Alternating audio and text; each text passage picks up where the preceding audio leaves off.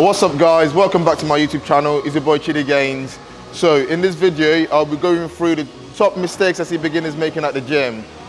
Obviously last year I had my powerlifting competition and I've taken a bit of time off, but I'm back with it with the content this year. If you enjoyed this video, please leave a like down below and also comment down below what other video ideas you would like to see me go through in the near future. Also, if you're new to the channel, subscribe. It really goes a long way with helping me grow my channel. Without further ado, let's get on with the video.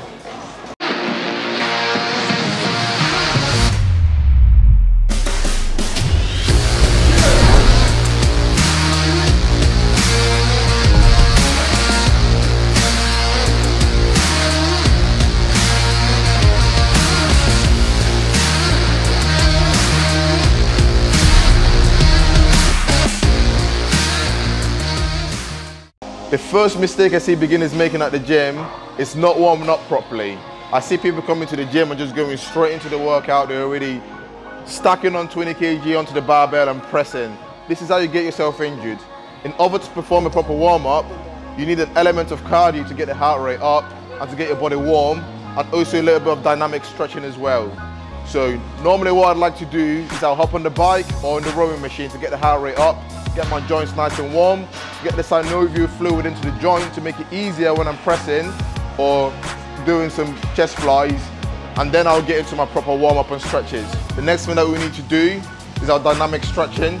So what I normally like to do on my chest day is start with a bench press. It's a compound exercise. It's probably going to be the heaviest thing I do on the day, so I like to focus on that first.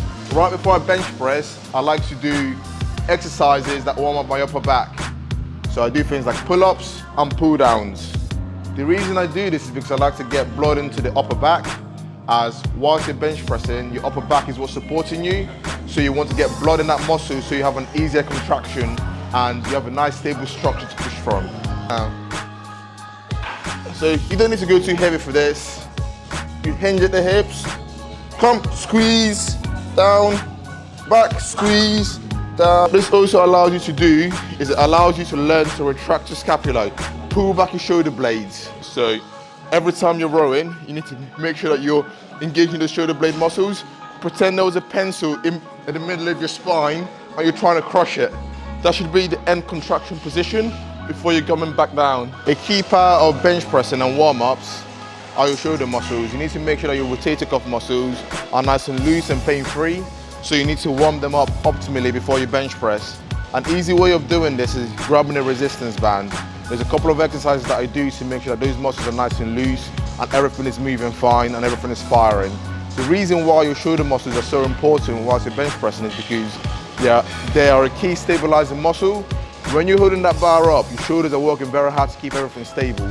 If you've got any pain or instability within the shoulder joint, then you won't be able to do this optimally, and pain will be restricting the movement, or any decrease in range of motion in your shoulder joint will allow you to have an inefficient press. Like this, and I'll just stretch it out.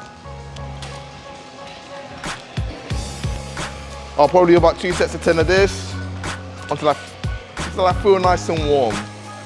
This is also very good is if your shoulders are bad, you will be able to tell straight away by doing this, and you know what you need to work on. Like I personally I've been having a little bit of a shoulder niggle recently, and just by doing this simple stretch, I know where I am in my recovery, because at the beginning it was hurting quite more around this range, but now it's hurting a little bit less. So I know that my recovery is working. It's a very good gauge of knowing how far into your rehabilitation that you are. So I do 2 sets of 10 of this, 2 sets of 10 of this, and another thing that I do as well is I bring it around something like this, and I do some face pulls. The last and one of the most important part of your warm-up is actually practicing the movement whilst you're bench pressing, for example, with the bar, or if you're doing a different exercise, practicing with a nice, comfortable, low weight that you can just practice the form and practice the technique. A lot of people just get into it and they chuck some weight on and they just pressing with bad form. It's very important that you press with the bar and then you warm up slowly.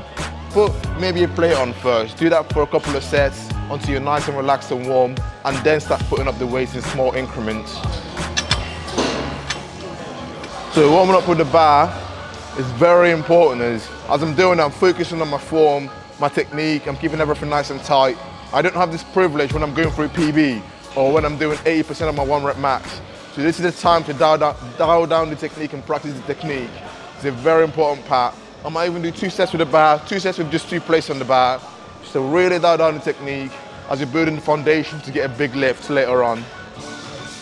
The next big mistake I see a lot of people making at the gym is not leaving their ego at the door. When you get to the gym, you need to leave your ego at the door. A lot of people say this, but it's very important, and this is especially true for the bench press. Whilst you're bench pressing, there's a lot of form mistakes I see people making. The first one I see people making quite a lot is flaring their elbows out. When you do this, you're getting a lot of front delt engagement, and you put your shoulder in a very disadvantageous position to get injured. What you need to do is get your elbows tucked in to about a 45 to 60 degree angle, as this is when your chest fibers are actually going to be optimally firing, and you're getting your elbows in line with most of your chest fibers.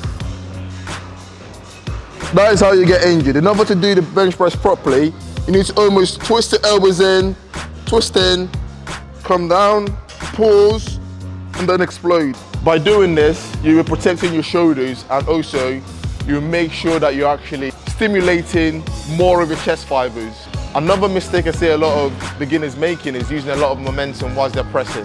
What I mean by this is they're not taking it slow in the negative portion of the lift, and they're bouncing off the chest. When you bounce off the chest, the bar bounces off your chest, and then you're pressing using a lot of momentum, so you're not actually involving as much chest fiber engagement as you could, and hence you're leaving a lot of gains on the door. What you need to do is lower the bar slowly onto your chest, pause, and then explode.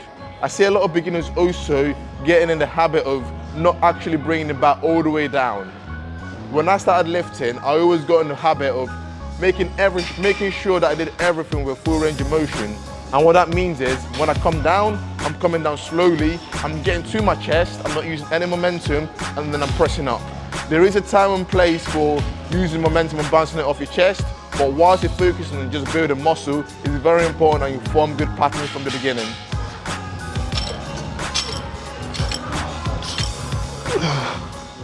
That's bouncing, you're using a lot of momentum. And doing this, you can actually get injured because you're in less control of the muscle, and little fine movements and deviation, of course, could lead to injury. So I'm going to show you how to control the bar and how to do it properly. Nice and controlled, elbows tucked in, coming down slowly. Hold, up, controlled, controlled, up. And that's how you perform it slowly. Going down also in the negative portion of the left for any movement is where you actually build the most amount of muscle. So this is the same for chest flies coming down, machine chest press when you're coming back. Make sure that portion of the left is where you're actually controlling it. The concentric portion, when you're exploding up, is you can go slowly as well to build the muscle, but it's not as important as the negative portion, getting that good, nice stretch. Another mistake that I see a lot of people doing is they don't retract their scapula. As I spoke about whilst we were warming up, you need to be able to have a good arch and retracting your shoulder blades back and pinching them down, as this is how you protect your shoulders and how you stabilize all the muscles needed before you press.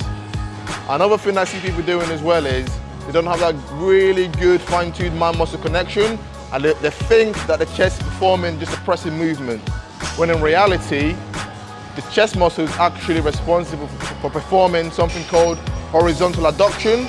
So getting your arm closer to midline like this. So what you need to envision whilst you're pressing is that you're trying to get your arm closer and closer.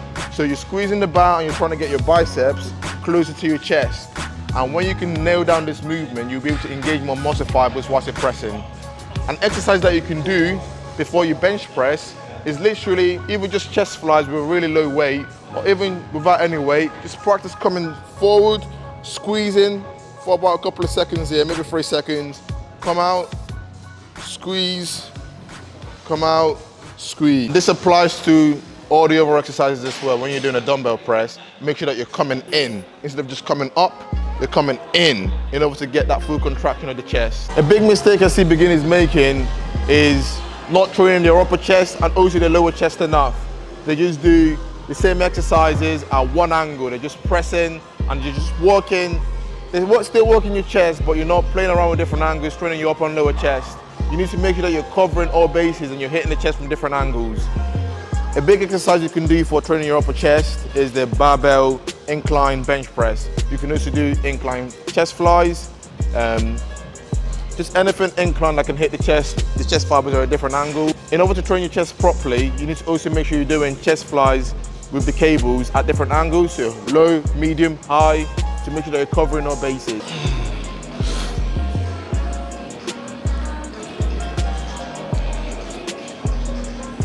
Next mistake I see a lot of people making is not going up in weight enough. I know I spoke about ego lifting and how you shouldn't be doing this, but at the same time, you need to be very honest with yourself. Are you training with the correct intensity?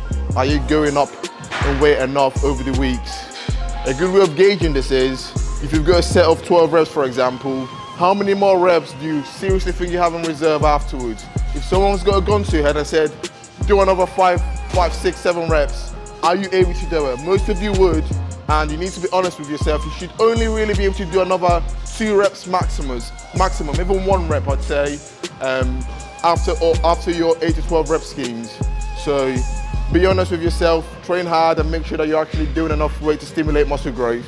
Another big mistake I see a lot of beginners making is not varying their routine enough. You do exactly the same exercises week in, week out, and they're expecting to get different results. In order to grow, you need to make sure that you're shocking the muscle and you're doing a variety of different exercises. So mix things up, mix up the rep scheme. If you're doing normally low reps, do a little bit more high rep range, do more sets, do less sets, increase the weight, do different exercises, hit the muscle from a different angle. If you're hitting the plateau, this is a massive tip. It's changing things up, shocking the muscle, doing different exercises, doing different reps and set scheme. Make sure you're doing this in order to develop your muscle and actually get stronger and get bigger over time. Another big mistake I see beginners making, and this is a massive one, is just taking too long, taking big breaks between your sets. A lot of beginners normally train with someone else. They've got like a partner that they normally come with, and this leads to them chatting quite a lot and just being a little bit more reluctant than they might be if they were training on their own. You need to make sure that you're taking short breaks around the 60-second mark. Get a stopwatch, get a timer. This is huge, as it can increase the intensity of your workout tremendously and lead to you actually growing more hypertrophy, more strength over time. So make sure that you're taking short breaks, increase the intensity. This is one small tip that I can give beginners, and even advanced lifters I see doing this a lot as well. It's a one simple trick you can do to increase your gains. Okay, so here's another mistake I see a lot of people doing. They come to the gym and they're overdoing isolation exercises. They don't do any bench press, they're not doing any pull-ups, they're not doing any dips. Isolation exercises are very good for building that mind-muscle connection that I spoke about, but especially as a beginner, you need to be doing the compound exercises because you need to be building all of those supporting muscles that allow your bench press to fire optimally. So your shoulders, your bicep, which is the stabilizing muscle, your triceps. You'll be able to train this when you do things like press-ups, dips, bench press. And especially as a beginner, as you're probably lean, or your muscles are not really, haven't really been stimulated by growth in the past, you need to make sure that you're trying to encapsulate all the other different muscle parts by doing compound exercises. Another reason why you should be focusing on compound exercises as well is because a lot of the times, these are the exercises that you'll be able to do a lot more weight. So you'll be able to increase the intensity. Things like bench press, you'll be able to do a lot more weight than if you were doing something like a pec fly, for example. So make sure you're doing these compound exercises.